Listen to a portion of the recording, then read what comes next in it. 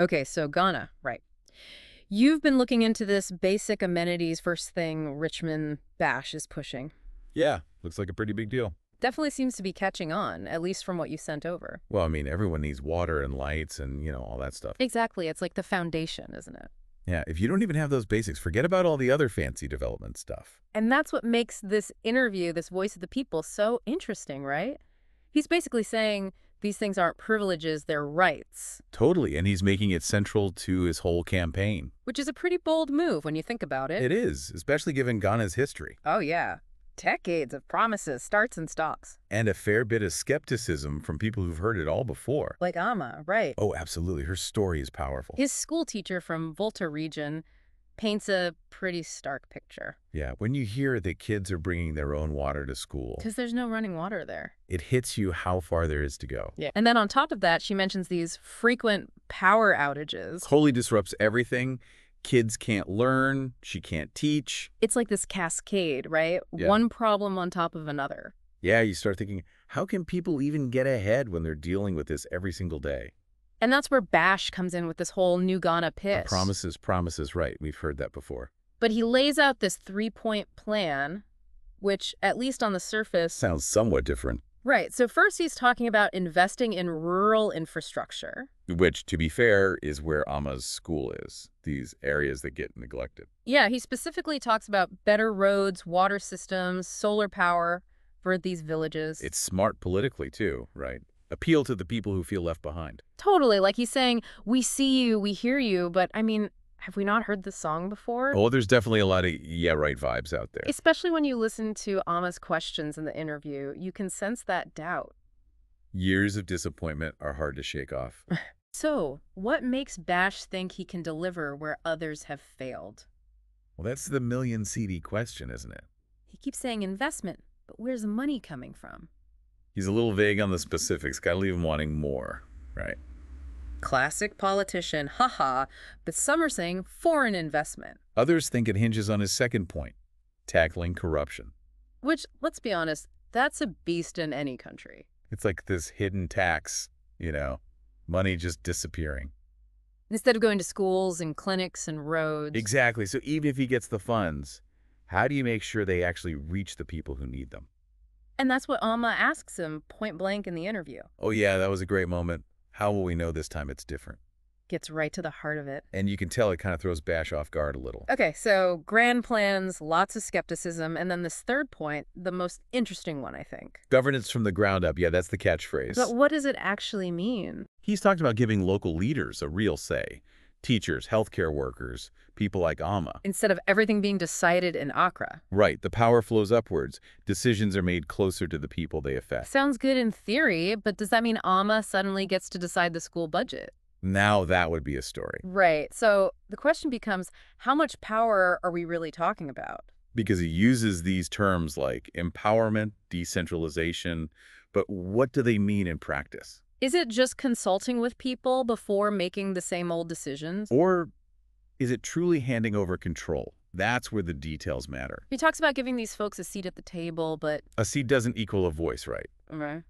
Do they get to actually decide anything? Or is it just for show?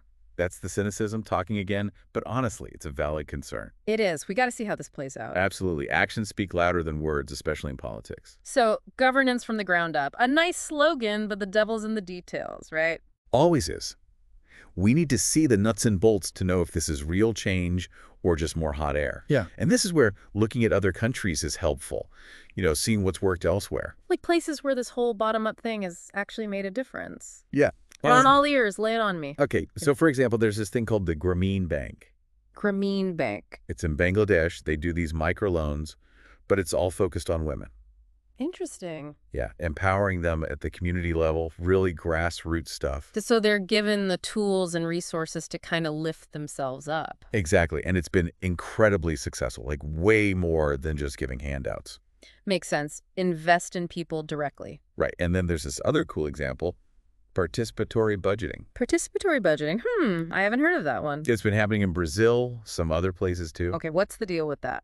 Basically, people in a neighborhood, they get to decide how some of the public money gets spent. Whoa, really?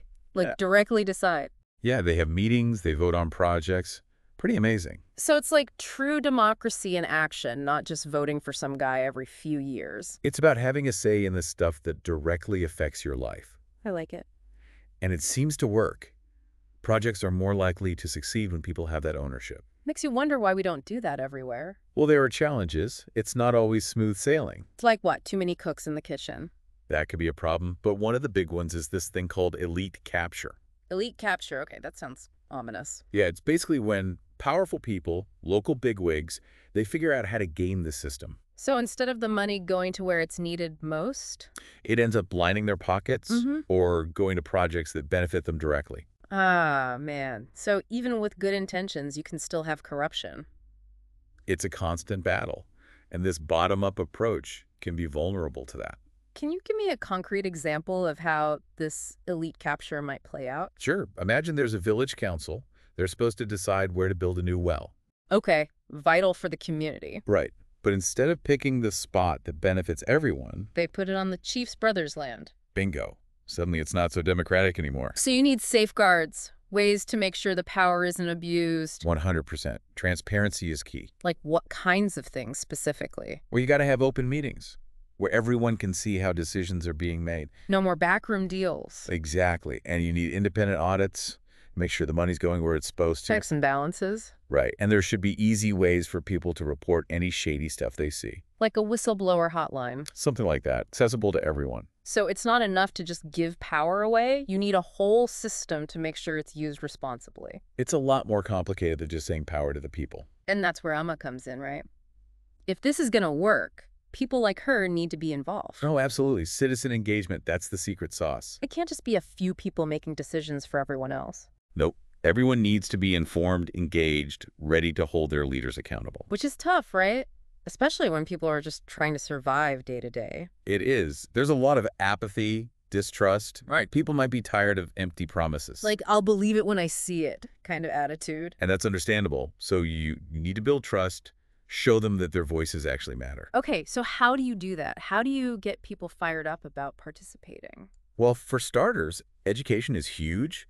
People need to understand how this system works. Civic education, teach them their rights, how to make their voices heard. Exactly. And it can't just be dry lectures. You got to make it engaging. Community workshops, maybe some radio programs in local languages. Yeah, stuff that meets people where they are. Even using mobile phones, right? Yeah. Everyone's got one these days. Oh, yeah, that's a powerful tool. Send out information, updates, even reminders about meetings. It's like building a whole new culture of participation. Exactly. And that takes time. It's not going to happen overnight. But if they can pull it off? It could be transformative. Yeah. Truly a new Ghana, like Bash keeps saying. But back to Amma, you think she buys into this after all she's been through? Tough to say. She's seen a lot of disappointment, heard a lot of promises. So the question becomes, can Bash convince everyone that this time it's different? That's the real test, isn't it? Can he deliver? Can he actually make this happen? It's a gamble, for sure. Big time. But what's the alternative? More of the same. More people struggling. That's the choice. Status quo or something new, even if it's risky. And that risk, that's what makes this whole thing so fascinating to watch. Okay, so bottom-up governance, big potential, big challenges, and a whole lot riding on whether people believe it'll actually work. That's the story of Ghana in a nutshell. And even if Bash gets everything right, even if he wins the election and puts all these plans into action. It's not the end of the story, is it? Meaning? Development. It's not a finish line you cross. It's an ongoing thing. So even in New Ghana will face new problems, new hurdles down the road. For sure. There'll be bumps in the road, unexpected challenges, new needs that pop up. So it's not just about building something new. It's about making sure it can adapt, evolve. Exactly. It's got to be flexible, resilient, able to keep up with the changing times. It's like, I don't know, tending a garden or something. Oh, I like that analogy. You plant the seeds, you nurture the soil, but the work never really ends. Right. You got to keep weeding, watering, adjusting to the weather. And you need everyone involved, right? The gardener, the people who eat the food, everyone's got a role. That's the key takeaway. Development is a team effort. So even if Bash's vision takes root, the real responsibility falls on the Ghanaian people.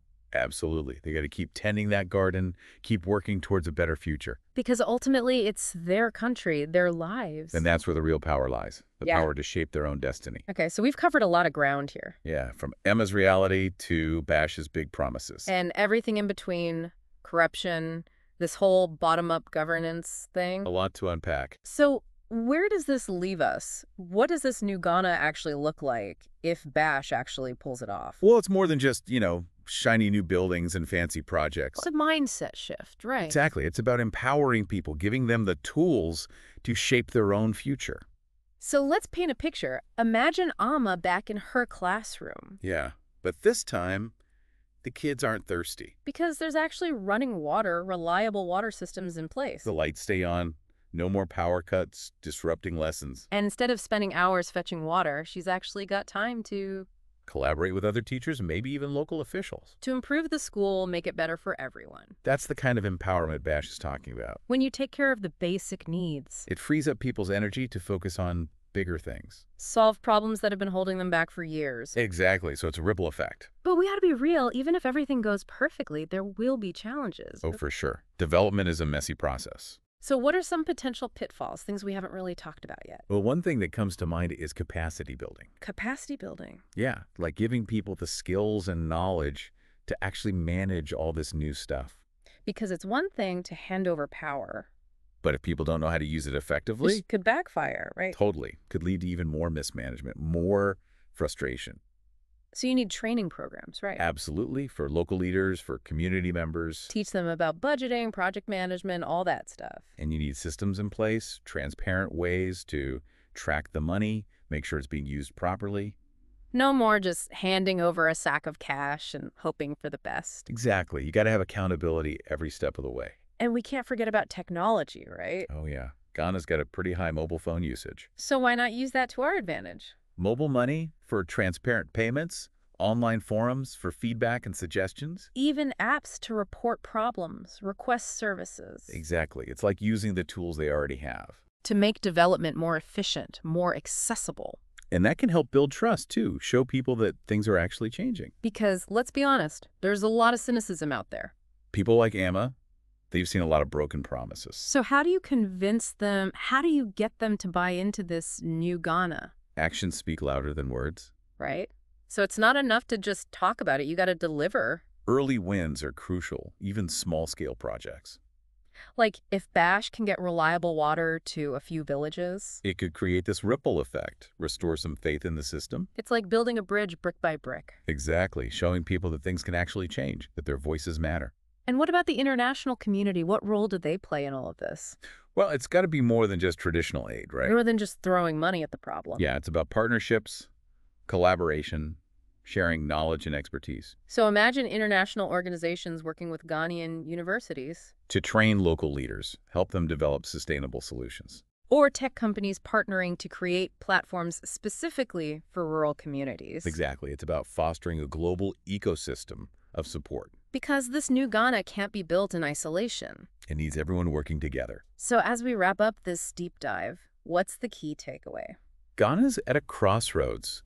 It's a really exciting time. But there's no guarantee of success, right? Bash has laid out a vision, but it's up to everyone to make it a reality. The government, the people, the international community. It's a collective effort, Yep. and it's going to take time, patience, and a lot of hard work. So if you were in Amaja's shoes, what would you do? Would you see on the sidelines, waiting to see what happens? Or would you roll up your sleeves and get involved? Because ultimately, development is not a spectator sport. It's about everyone stepping up, taking ownership, and working together to build a better future. For Ghana and for the world.